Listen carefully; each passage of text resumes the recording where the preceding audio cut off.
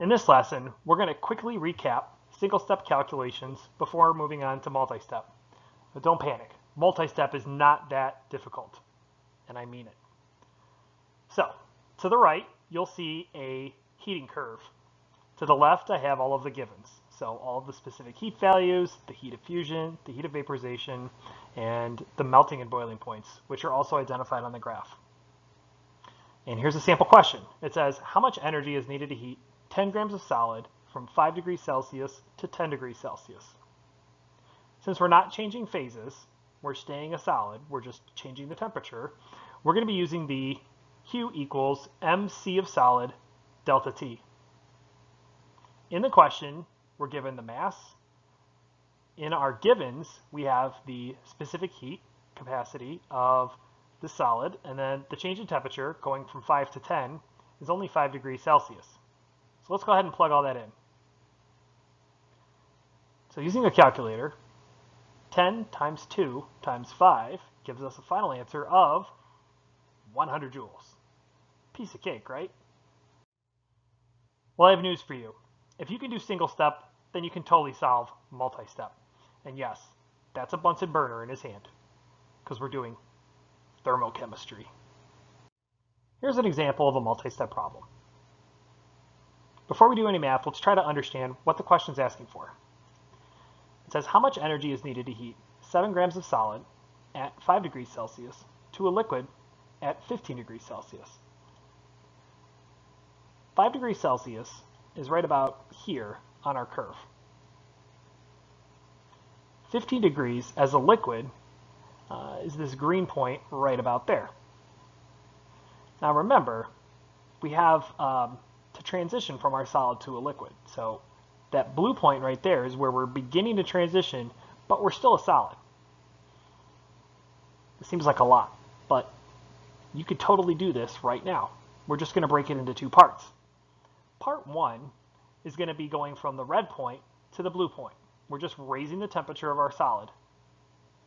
The second part is going to be transitioning from a solid to a liquid.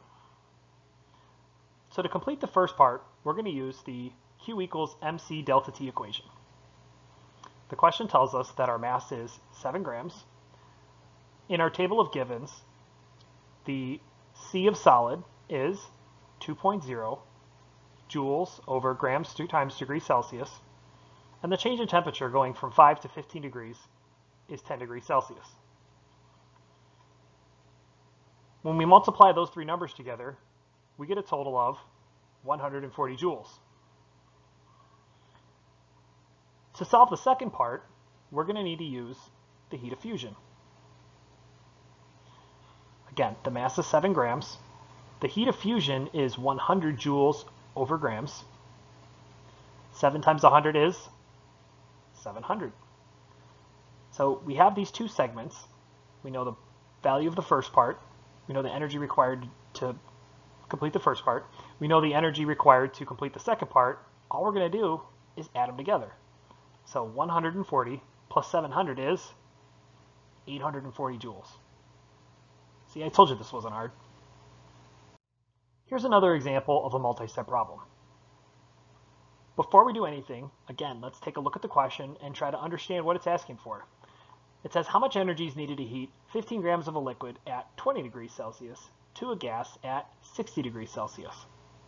Well, 20 degrees Celsius is right about here, and we want to go to a gas. So we're going to have to hit this point right here where we transition from a liquid to a gas. Gas will be that dark blue spot. So that's where we've completely transitioned over to a gas. Now, from there, we're not done because we need to raise the temperature up to 60 degrees, which let's say is this point up here. So in this case, we're going to have 3 steps. Our first step is going to be to raise the temperature of our liquid from the red point to the green point. Our second step is going to be to transition from a liquid to a gas, so going from the green point to the blue point. And then the final step will be to increase the temperature of our gas from 35 degrees to 60 degrees. So for the first part, since we're just raising the temperature, we're going to use the Q equals mc delta T equation. So let's plug everything in. 15 grams. On our table of givens, since we're a liquid, we'll use the C of liquid, which is 5.0 joules over grams degrees Celsius, times the change in temperature.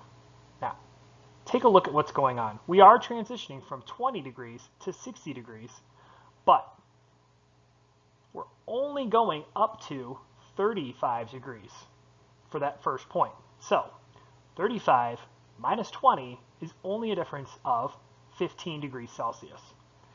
So when we multiply those three numbers out, we get 1,125 joules. The second part, going from the green to the blue, we're going to use the heat of vaporization. So again, we'll plug in our mass of 15. The heat of vaporization is 1,000 joules.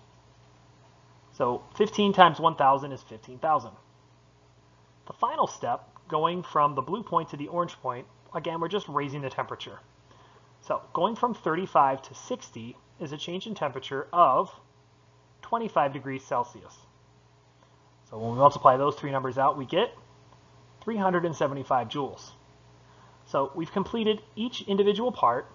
Now we just add them up, and we get a value of 16,500 joules. Told you. Piece of cake. You guys got this. Good luck.